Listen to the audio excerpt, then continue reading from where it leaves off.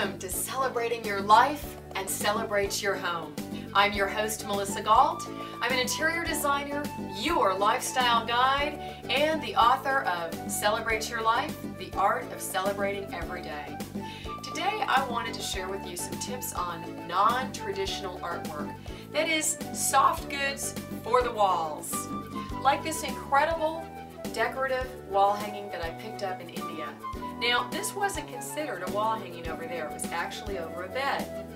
But I got it, brought it back, kept it in storage for a couple of years until it suddenly dawned on me that I needed to get it up on the wall and really take advantage of it.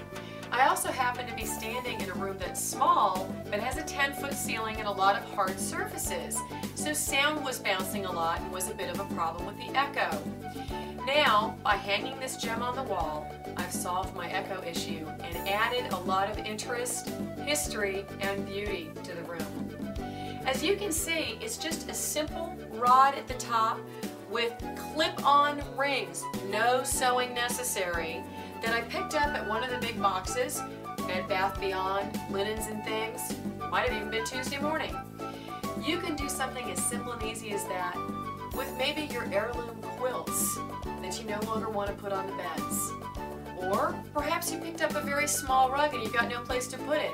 Up it goes on a wall to tell the story of how you got it. These pieces add interest, history, and a little soundproofing to our lives.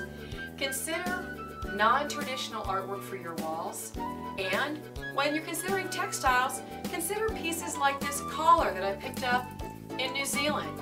All it takes is a simple nail right up under the hook clasp, and it hangs decoratively on the wall.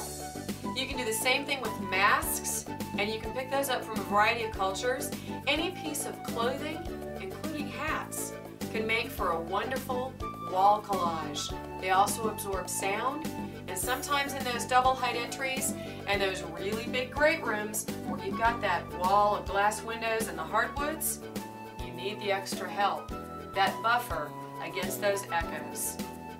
So remember, non-traditional art, to mix it up, add history, add texture, and add interest. Celebrate your life, celebrate your home. Live well and beautifully.